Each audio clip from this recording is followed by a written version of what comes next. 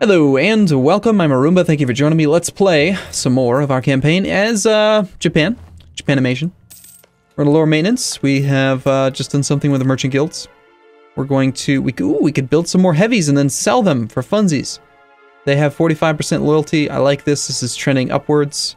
We could grant some monopoly charters, gain loyalty, and then like buy ships, sell the ships, that whole thing. Granting a free admiral. How are we doing on leader limit?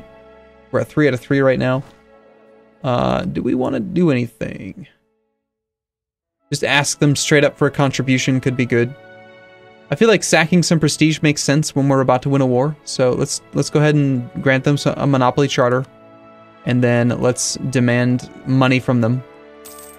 And then let's also demand... Is there anything else we can do to gain loyalty? Not really. I mean, the diplomatic support would have been nice, but I feel good. I feel good about where things are at.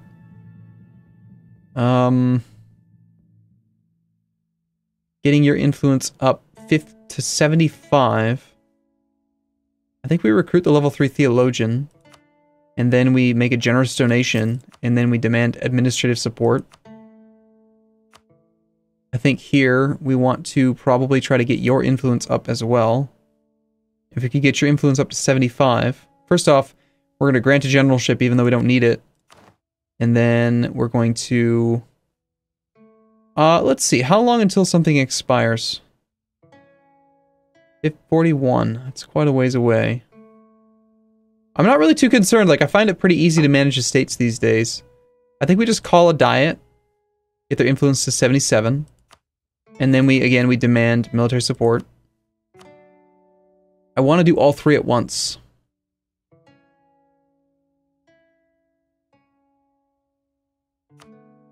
So we're going to demand support here as well. This is going to tank our trade efficiency, which sucks.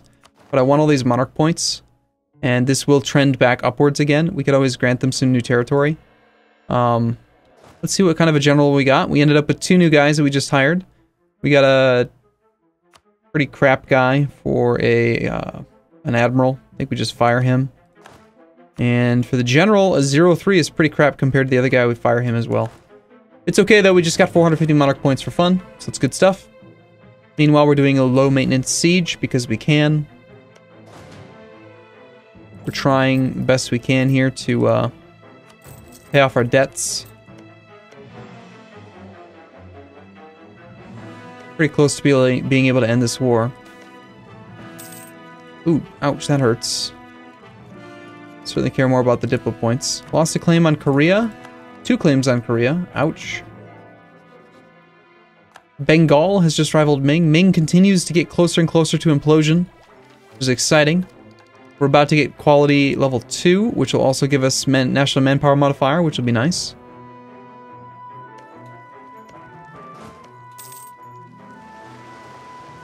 We did have to renew a loan. Let's go ahead and explore the... This explores Africa. Wow. Go explore South America. Sure, why not? Just explore something, okay? I don't care what it is. Explore all the things. We have disloyal estates, we're aware. Not too concerned about it. As soon as we finish the next colony, we will be doing this mission. But we don't really... I mean, we have the money. We could probably afford to do another colony. I just don't like to do it. I would rather pay off all of our debt before we worry about supporting extra colonies. The Buryat separatists, I'm not too concerned about. They're at 80%. They are up here in Oud. But their major modifier, autonomy decreased, expires in December of next year, excuse me. So there's a pretty good chance that we can avoid this rebellion altogether just by parking our army here. And we've won our siege. Okay, we might as well take the naval fight. There's a chance we could catch a ship or 2. We do actually have an admiral in charge. No, we don't. Never mind. I'm wrong. He's currently exploring. Still, there is a small chance we could catch a ship. And we're certainly not going to lose anything. Alright. Captured no ships. Seems fine. We have no diplomats free. Let's come home from Korea. Let's pull all the troops up to here.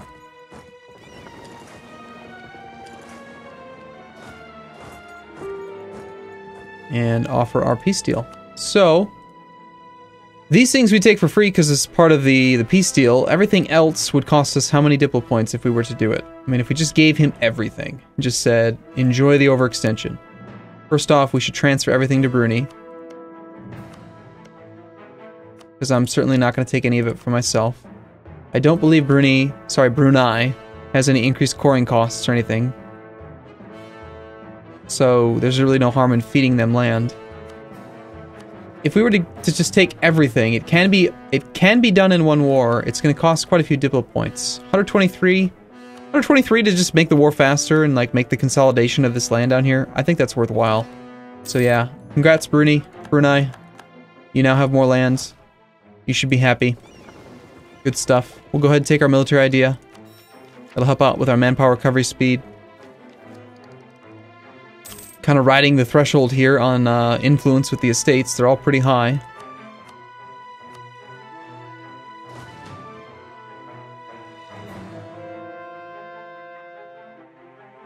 Now what's up with this? Is this wasteland that's being colorized because... Maybe that's... Oh, maybe that's what that explains why there was like wasteland that I couldn't... Like land I couldn't move into. It must be wasteland and it's just being colorized. That's gotta be what it is. Alright, well we're not sticking down here. We're gonna come back up north. The next easiest war that we could do would be just to invade Kamchadals. Korea is how strong? Korea is sitting on 19k troops on Tech 9. And we could do that war. I could take some land from them. I think we do want to continue to build a spy network against them. The problem was, I think that there was no other vassal that we could release. And the good thing about doing what we did down here with Bruni, paying those Diplo points, is that as soon as we can, we want to integrate this guy. So we just need to get his opinion up, which we're currently working on. Korea. Fabricating claims is going to cost 30. I'm going to... Cardell. I was just working on Cardell because I wanted siege speed, but I don't really care too much. I think I'd rather do something else. Meanwhile, one of our colonies is at 759, so that's nice. I still do have plans to attack and release and get some vassals down here. We just need to integrate a vassal or two to open up some space. We could go over the relationship limit, but I'd prefer not to. Let's grab one of the barks out of that fleet and have him go protect trade in Nippon. Take you on an explore mission. Go explore whatever. Am I still pronouncing things wrong? It wouldn't surprise me in the slightest. Meanwhile, the Ming pretenders move around. Korchin's trying to keep control of Korchin. The Mongolian separatists are nowhere to be found. Wait. Those look like nobles. I don't know where they are. Is this that? Oh, never. Nope, those are the Ming ones. I don't know what happened to the Mongolian separatists. Still, I'm hoping that Ming implodes and some more land gets returned to Mongolia. That would be very nice. Ming pretenders will not enter our territory, so we don't have to worry about being on the border with low maintenance. We're fine. We are over our naval force limit. Anything else we can do with Bruni to make him like us, so that we can integrate him a little bit quicker? I mean, we do need to give him time to core. But he's doing a good job, and well before we can actually integrate him, I think he'd have those cores done. So I think we want to annex him, like, right away. I think we send him some money. I think that seems like a perfectly reasonable thing to do. 75 ducats takes him to what we need. Bring back the diplomat. Start the integration now. And then we can actually take advantage. I think we attack Malacca or Majapahit, but whatever the hell it's called. We release another vassal down that way. That'll be good. I'm assuming that this guy's been our vassal long enough. Oh yeah, he definitely has. So we begin the integration. June of 1550, 3 per month. It'll take a while. So you're saying it's gonna take some time? Yeah. We also have a diplomatic reputation guy available. Alright, let's speed up that integration process then. That's more important to me than money is. And trade efficiency. Let's see. So, we're on low maintenance. Let's go up to high maintenance for a couple months.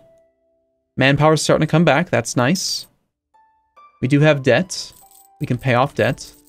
We should just wait for the pop-ups, though. I mean, really. What the hell happened, do you think, to the Mongol pretenders? The Mongol separatists? I mean, surely... That's not them, is it? We should send some ships over there. Here, you're not locked. Give me... Ah, shoot, you can't pull a single ship out. Temporarily, like, just send the ships. I just want to scout. I want to see what they're doing.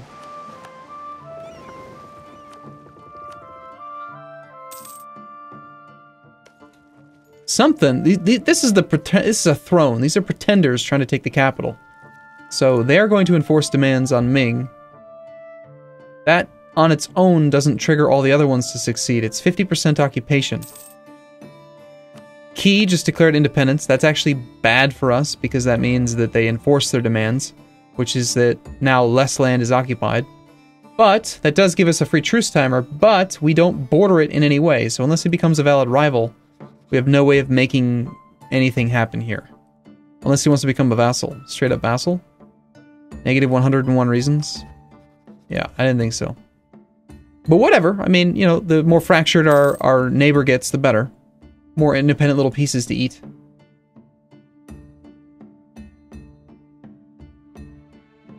We pulled back a diplomat for a reason. I don't remember why. You know what? I think I just want to get this war started. More so than paying attention to what's going on with Ming. I think we need to just invade here. We'll land our troops up here. We'll march into Kamchatkals. I don't want to take the landing penalty. Ming is doing all kinds of revocations and crap. They have a 42% chance. They are apparently assaulting right now. Jin just broke free. Yeah, they assaulted and failed. Our explorer just died. Well, there goes the exploration mission. Can we hire a new one? I'm fairly certain that the last explorer that I got, I didn't pay for. I think we got from here. I could be mistaken. Oh well, we explored almost everything. There's very little else that I want to explore.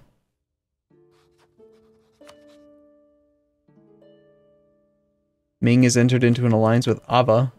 Ning has broken free. Looks like the Mongol separatists will probably be soon then as well, if I had to guess. Just based on the fact that they keep on breaking free. They're reaching their timers. The Ming-plosion! Ming just can't frickin' keep it together, man. You just can't do it. Get this war started now. We'll head up to here. And actually, depending on what we see here, we might just land. Take the penalty anyway. I should have made sure that our leader was in charge, the one with siege value, but I didn't. So in that case, we will go up here. That way, in neutral territory, we can appoint something else. I want the siege leader guy. I actually want both, honestly. But we do need to take advantage of Korea, while they still have no allies. Oh, they did pick up an alliance. They allied Jin. Okay, that could be cool. We could vassalize Jin. He has no other cores or claims, but still, could be cool. Separate peace, vassalize him.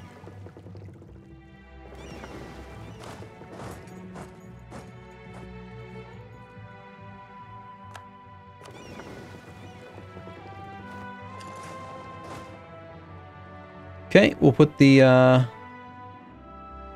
we'll keep the army in 2 parts and just march them both down there. Autonomy decrease has gone away in Oud. There goes our rebel chance in Buryat. B5, autonomy looks pretty good in most places. We're at war, so we can't actually reduce it. The Ming separatists are doing a good job. Come on, I want to see Mongolia get just much bigger. Ming Mongolia, give it all back.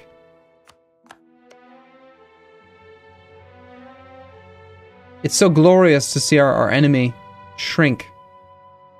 We've been kicked out of Korea. It's unfortunate. Fortunately, the timer is only 3 months. So we'll just come right back to it. We'll keep the diplomat free for 3 months, it's fine. I don't want to forget that's what he was supposed to be doing. So in April, we'll just send a new guy. Okay, we'll take the non-siege leader to here. Kill his army. Okay, make the long-term investment for Diplo points, or do we want 732 ducats? Now there's 2 event types, one of them that gives Diplo points, one that gives no Diplo points, and this one gives Diplo points, and I think that this one usually you want the Diplo points. The other one, or maybe, is this the one that you want to just take demand payment in full? Because it can fire all the freaking time. Can't remember which one it is. Is this the one that can fire multiple times in a row?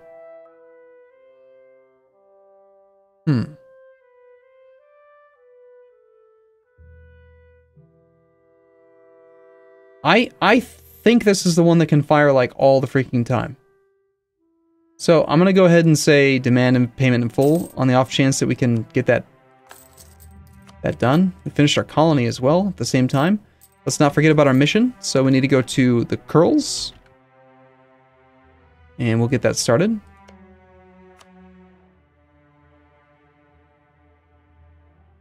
Excellent. Twitch chat is saying that's the one that repeats. Good.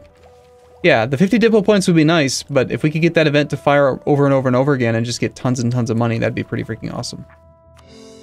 We'll finish that core. We have no other cores. We do have 1 territory.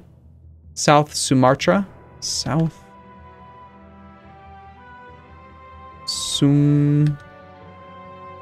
Sumatra. Is it?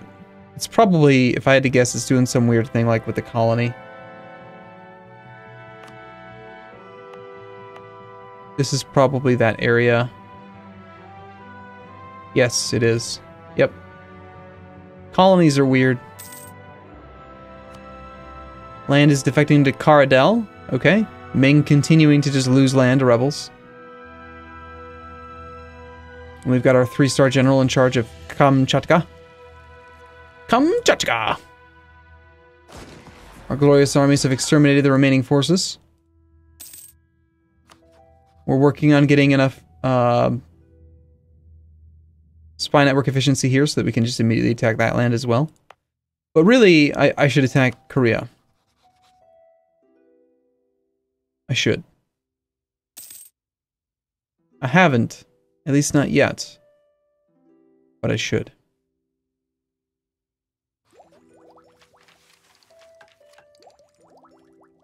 I'd love to take the next military tech level. Oirat Pretenders. They can take care of that. It's a 000 leader. I think they'll be fine on their own. Okay, so we're just waiting on the siege. Yu has declared war on Min, so they can't... of course they can't be friends. And estates demand control of provinces, so the nobility wants more land. They're just barely below the threshold. Do we have any high autonomy land that we could grant them? Kiringa is the highest. And it does have more manpower than anything else. If we transferred this, it would decrease the loyalty of the... no, the clergy need 10%. But this is converted to the right religion. And we are going to end up giving them this province. So let's piss off the clergy for a moment. Give this to the nobles instead. It'll put them above the threshold. We'll have a problem of a risk of rebellion, a disaster. And now we're going to see the same pop up now. The clergy demanding control of territory. But they're going to stay above 43% for a couple months while we finish this. Then we give them control of this province because we want to convert it. Should work out just fine. The impending disaster is going to take so slowly that I don't think we have to really worry about the aristocratic coup. Should be no problem whatsoever. And yeah, 4 per month on the integration of Brunei. July of 49. It's quite a long time. The Son of Heaven requests that the islands to the north of Japan be settled with the landless Ronin for the peace of the Emperor. We have been exposed to more of the map, like we keep getting pop-ups about Poland and the Ottomans. Lithuania is in a union underneath Poland. Somehow we've discovered the capitals of Ferrara and Genoa and Denmark and stuff over here. It is what it is. The province of something has defected to our vassal. Nice. Our vassal grows. For free. I'm happy.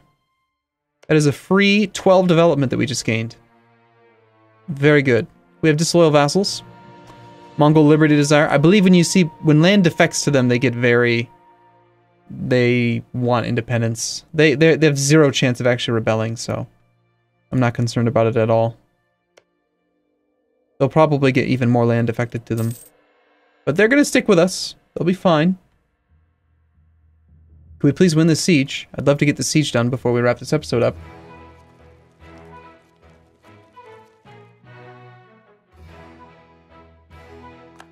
Alright, there we go. We'll fight their navy, off chance we catch a ship. We have room for a naval leader. Maybe we just hire another explorer. There's still more exploration to be done. I think so. A 113, not bad. It's too bad we couldn't appoint him during combat. He'd have a 3% chance of capturing ships. Let's find our 3 stack. And get him exploring Africa, Oceania. Just go explore whatever. Okay, we end our war. Take all your money. Nothing else can be done. Immediately we grant this to the... oh, it's a territory, right. Gain 1 base tax in the curls. Of course we do that. We core this.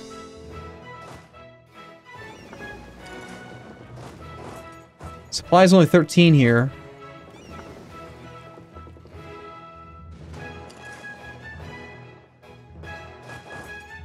I think for now we pull our troops home. And let's go invade Korea while we core this.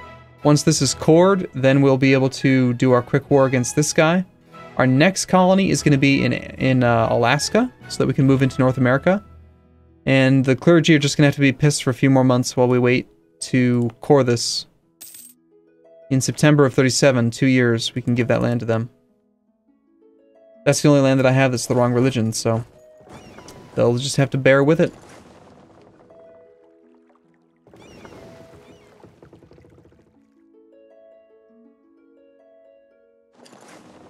Alright, cool. I am going to take a break here. I look forward to seeing you again in the next episode. As always, thank you for watching. I'll see you soon.